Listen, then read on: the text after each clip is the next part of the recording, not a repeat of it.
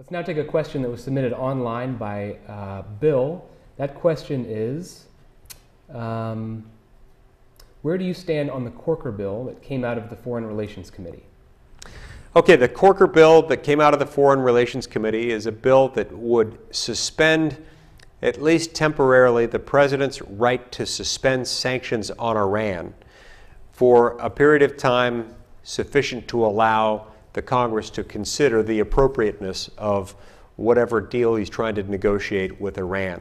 I have grave concerns with the deal the president's trying to negotiate with Iran, and I have grave concerns with the fact that without this bill being in place, Congress won't be able to review adequately and within enough time whatever the president negotiates. I also like the fact that it would at least temporarily suspend the president's power to lift sanctions on Iran.